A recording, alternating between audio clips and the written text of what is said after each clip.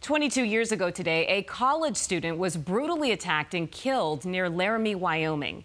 His name is Matthew Shepard, targeted because he was openly gay. October is LGBTQ History Month, and Team 12's Josh Sanders spoke with Matthew's mother, Judy Shepard, about her son's legacy. Matt was a person, right? He wasn't really anybody's hero but ours.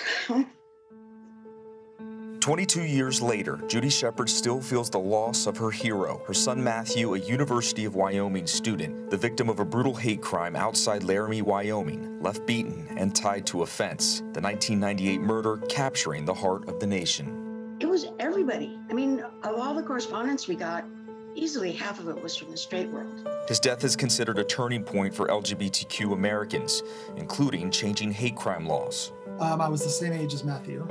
And at that time, I still was not comfortable with my own self. Chris Chavez with the Mesa Encore Theater is co-directing a local virtual production of the Laramie Project, an adaptation of Matthew's story. The script is taken from 200 plus interviews of the community members of Laramie. The beautiful story in the Laramie Project should not be relegated only to the gay community, because it's really about all of us. Both Chris and Judy say in many ways Matthew's legacy is about more than just the fight for rights in the LGBTQ community. If you remove Matt's story, his sexuality, and insert a story of race or religion, it's the same story.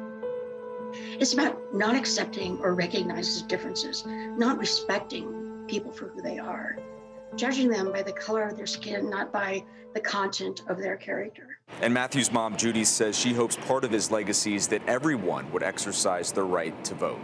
We're in downtown Phoenix. Josh Sanders, 12 News. All right, Josh, thank you.